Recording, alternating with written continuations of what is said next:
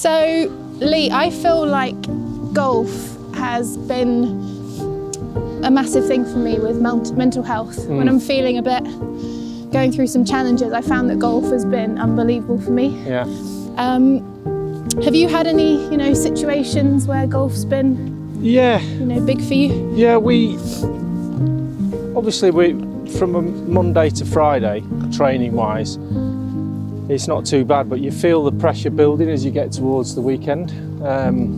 Especially playing at a club like Arsenal, where you're expected to win every single game you play. And I was fortunate enough to play pretty regular, so that pressure for 15 years is pretty unrelenting. So the way that I found that when I started to get stressed because we'd lost a couple of games, I've always played golf, and it has been my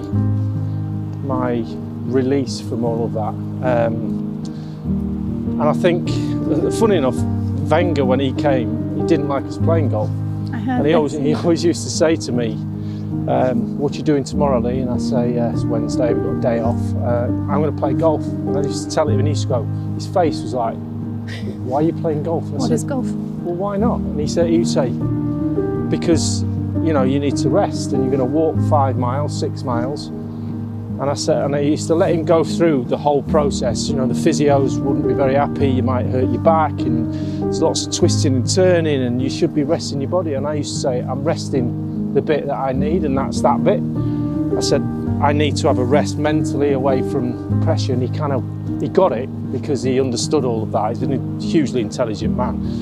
And that was the thing, and it was a bit of a standing joke with me and him, and he'd go, golf tomorrow? And I used to go, yeah, and he'd go, okay.